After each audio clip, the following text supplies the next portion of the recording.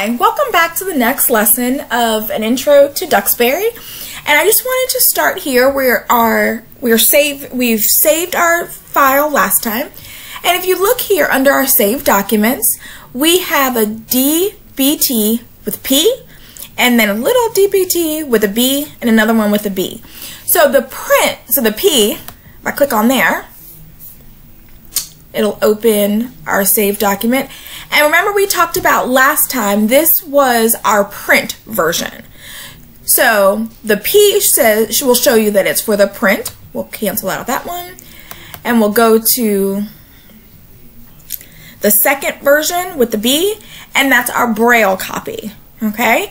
So, but what we're going to do today, just so I show you how things are saved, well, we're going to go to a new document, and I could do Control N, but I want you to see my my keystroke, so I'm just going to click, and again we're going to select English UEB BANA, and so now we have a new document. I'm going to get rid of that one in the back. I'm going to get rid of that one in the back. Oh, sorry.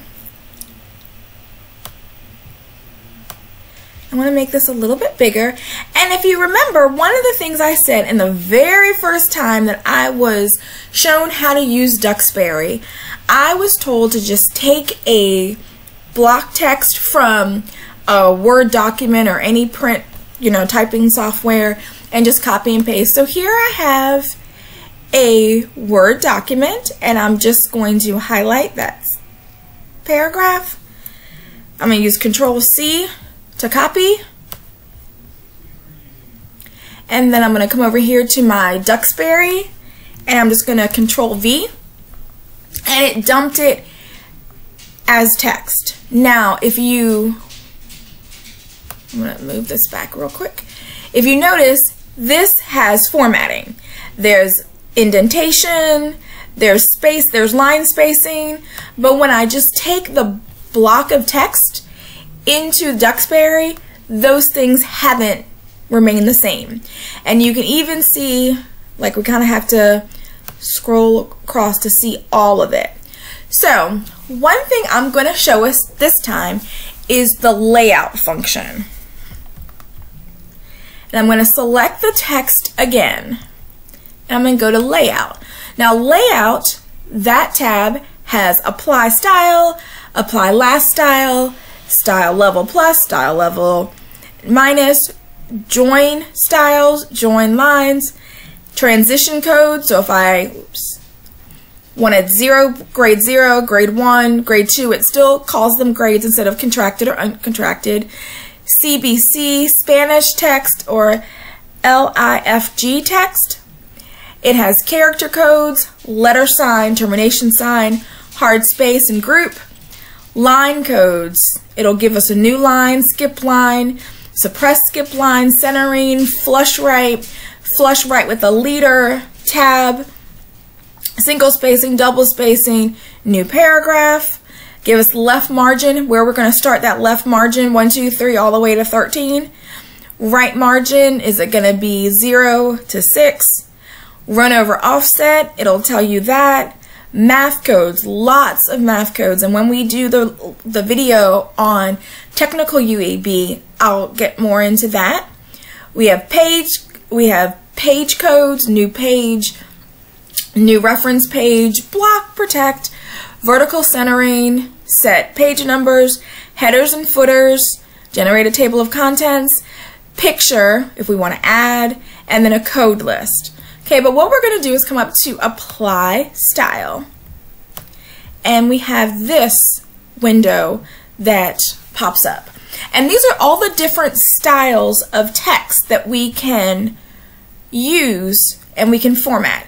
So it has, I'm going to scroll through here real quick. There are lots and lots of ones for us to choose from, but the one we're going to use this time is I would like to start in the third cell. So I can scroll down, oops, and highlight 3-1.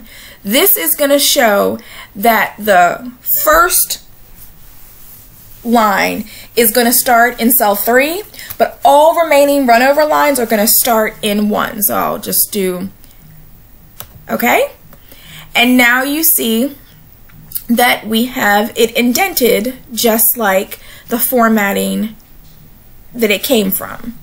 And I didn't have to go through, if this was multiple paragraphs, I wouldn't have to go through each line and tab over. I could just select the entire passage and shift my lines. So just in case if I wanted to do the opposite and I wanted, let's say I wanted everything to start in the first line, let's see. If I wanted to start in cell 1 but everything else start in cell 3, I can do that. Now it's formatted to show me that, but we're going to go back. Oops.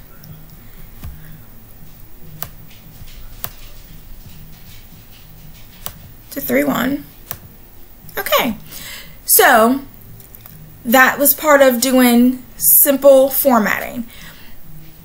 Also, if I do view, I can look at the codes.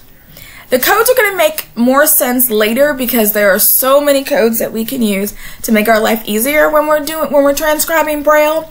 But if you see this code, it's showing you 3-1.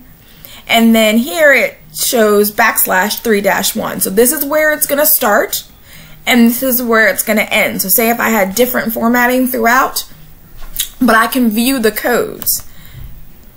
I'm going to take off codes. Okay, and just like we did before, we are going to file and we're going to translate. And this translates this entire paragraph into Braille for me. Again, along the bottom in the yellow it says the walk back to the quarters from Sandrine's was, go to the next line, too short. Chakotay, in case you are a Star Trek fan, Voyager, that's where this is from, a fan fiction.